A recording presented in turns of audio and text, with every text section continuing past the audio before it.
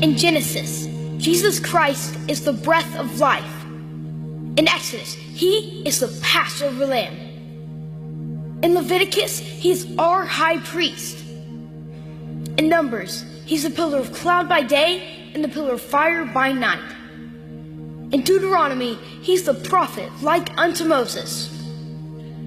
In Joshua, he's the captain of our salvation. In Judges, he's our judge and lawgiver. In Ruth, he is our kinsman redeemer. In 1 and 2 Samuel, he's our trusted prophet. In Kings and Chronicles, he's our reigning king. In Ezra and Nehemiah, he's the rebuilder of the broken down walls of human life. And in Esther, he is our Mordecai. In Job, he is our ever-living redeemer. In Psalms, he is our shepherd. In Proverbs and Ecclesiastes, he is our wisdom. And in Song of Solomon, he is our loving bridegroom. In Isaiah, he's the Prince of Peace. In Jeremiah, he is the righteous branch. In Lamentations, he's the weeping prophet. In Ezekiel, he's the wonderful four-faced man.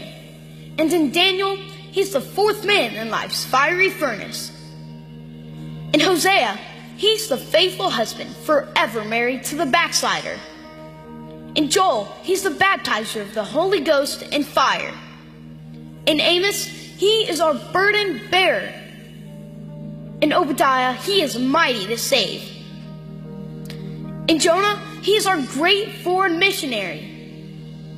In Micah, he's the messenger of beautiful feet. In Nahum, he's our strength and shield. In Habakkuk, he's God's evangelist crying, "Revive thy works in the midst of the years." In Zephaniah, he is our Savior.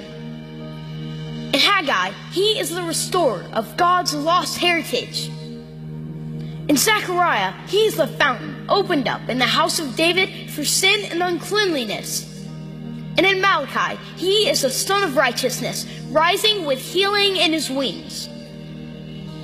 In Matthew, Jesus Christ is the King of the Jews. In Mark, he's the servant. In Luke, he is the Son of Man, feeling what you feel. In John, he's the Son of God. In Acts, he's the Savior of the world. In Romans, he's the righteousness of God. In 1 Corinthians, he's the rock, the Father of Israel. In 2 Corinthians, he's the triumphal one, giving victory. In Galatians, he is your liberty. He set you free. In Ephesians, he is the head of the church. In Philippians, he is your joy. In Colossians, he is your completeness. In 1 and 2 Thessalonians, he is your hope.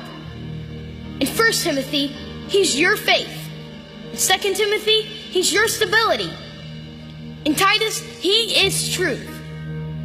In Philemon, he's your benefactor. In Hebrews, he's the power, he's your perfection.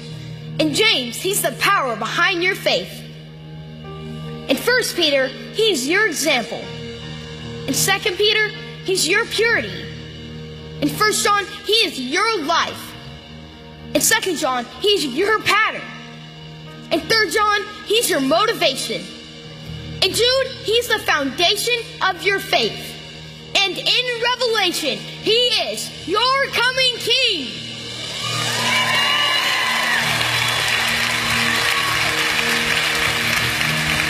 He's the first and the last, the beginning and the end.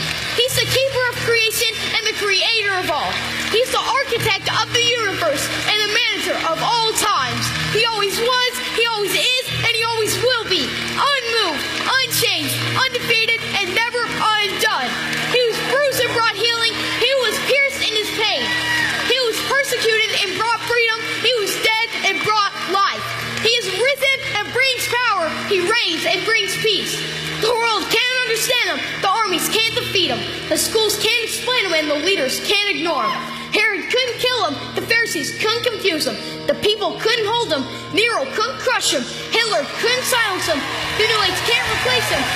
He is life, love, longevity, and more. He is goodness, faithfulness. In God, He is holy, righteous, mighty, powerful, and pure. His ways are right, and His word is eternal. His will is unchanging, and His mind is on me. He is my Redeemer. He is my Savior. He is my guide. He is my peace. He is my